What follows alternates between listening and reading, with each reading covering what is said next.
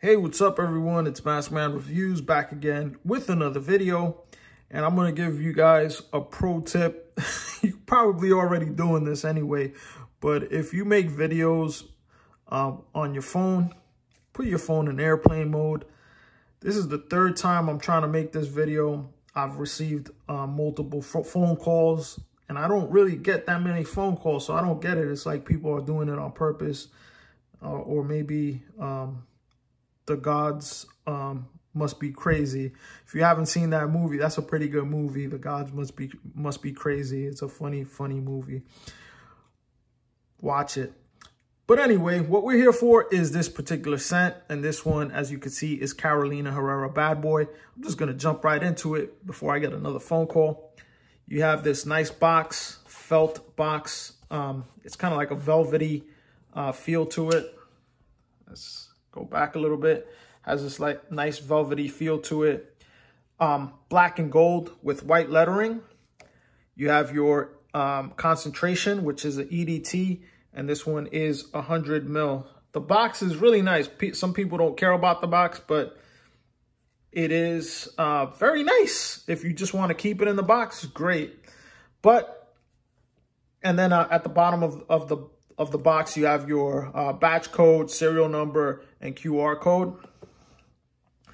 If you want to keep it in the box, that's great. But this is a really nice box. But the bottle, I like the bottle. You have a lightning bolt. So very powerful symbol, lightning bolt. Blacked out bottle. You have gold on the base. See if you guys can get that. Carolina Herrera, New York. Really nice. You have your CH logo. And then the atomizer, it's actually built into the bottle, as you can see. And this is one of my favorite atomizers. Let's go ahead and spray it. Really nice. You could kind of control the amount that you spray. So, so far, 100%, 100 perfect score on presentation.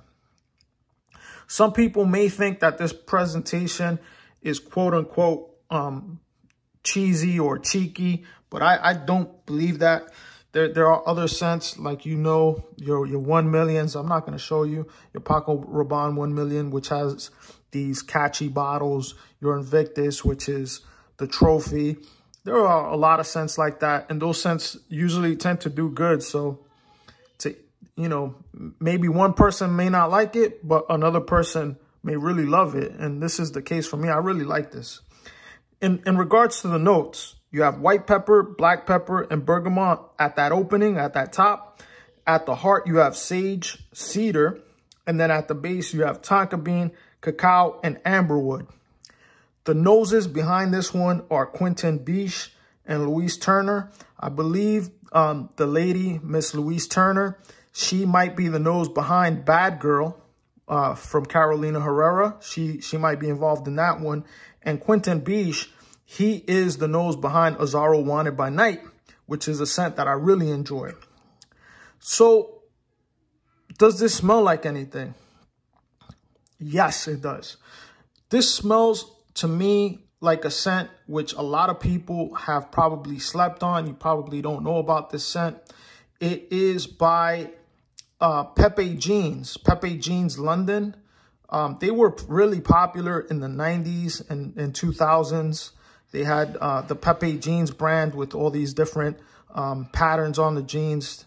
Really cool concept, the Pepe Jeans, when it came out. I haven't seen much of their clothing lately, but they're still around, obviously, and they're trying to get into the fragrance game, but they did a fantastic job with that celebration. Fantastic job. I hope that more people will start looking into that particular scent, and I'm going to feature it on my channel. I just haven't featured it. I have a travel kit for it, a travel bottle for it. I might just get a full bottle. It's not a redundant purchase if you have Celebrate with this, that is, but it does share some of the notes. More notably, the cacao note is present in both. So it has that chocolatey vibe to it. But this one is a little bit different. This opens up very vibrant, very robust, very strong. It has a very intense opening. To me, the opening is very reminiscent of the original Invictus in that it has a very sweet, fruity opening, but it is not a clone of Invictus. It's not a copy. It just has slight similarities. It's not the same scent. It's more closer to the Celebrate, the Pepe Jeans London one, than it is to Invictus, just so we're on the same page. As this kind of settles down, you get that, like I said, that vibrant opening. As it settles down, you get those, you get the cacao and the amberwood. So the amberwood kind of provides this sweet, luscious note that kind of lingers in the air. And I also suspect there are some other aroma chemicals in this, because this is one of those scents that basically it comes and goes. So you'll smell it very intensely at one point, and then it'll calm down for a minute, and then it'll just be vibrant again.